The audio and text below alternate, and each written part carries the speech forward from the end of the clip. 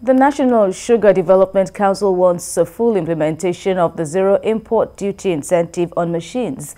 It wants the incentive implemented as contained in the country's sugar master plan, saying this will help drive local production in the country. A sugar stakeholders roundtable on challenges associated with the implementation of zero import duty incentive for operators of the backward integration program. Top on the agenda is scaling up local production of sugar, which presently stands at 1.7 million tons, which the country produces less than half of. The challenges are identified and solutions to them sought. Problem, what are the challenges, and based on all our discussion here, the challenges and the resolution that we provide. We've actually spent a lot of money on sugar importation in the economy. And this actually eating into foreign consumption in the economy. Several cogs exist in the wheel of machine importation for factory and field operations in the sugar production process.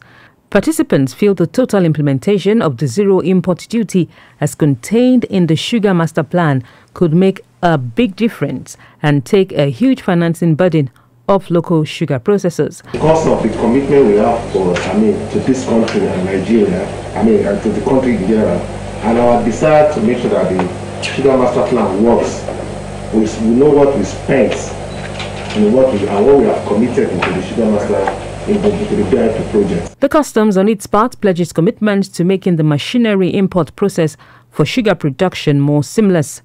When there is this development, when more people obey the economic policy of government, what it will translate is that the customs duty, the collectible, will do what? It will reduce.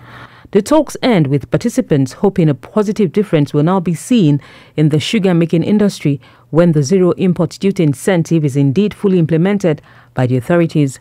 While waiting for this to happen, the fiscal authorities advise that backward integration policy operators in the sugar subsector follow laid-down policies and procedures so they can effectively benefit from waivers covering import duties, port charges and value-added tax. Lara Folayo, TVC News, Abuja.